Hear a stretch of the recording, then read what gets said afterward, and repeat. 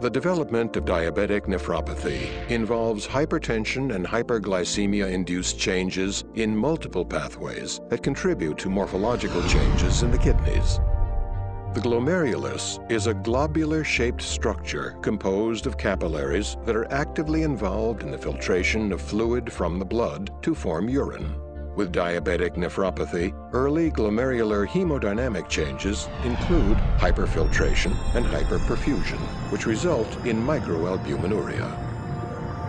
Increased afferent arteriole dilation due to a dysfunction in the vasoconstrictive autoregulatory response contributes to increased intraglomerular pressure, which is associated with greater mesangial cell matrix production.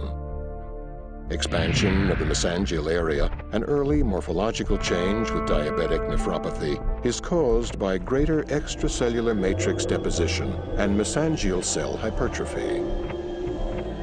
This expansion is associated with a decreased glomerular filtration rate and a reduction in the surface area for filtration, which marks the beginning of renal failure.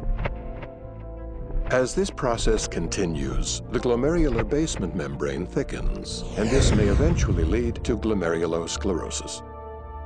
All of these changes in glomerular hemodynamics cause stress and strain on the kidneys, which, if left untreated, may result in renal failure.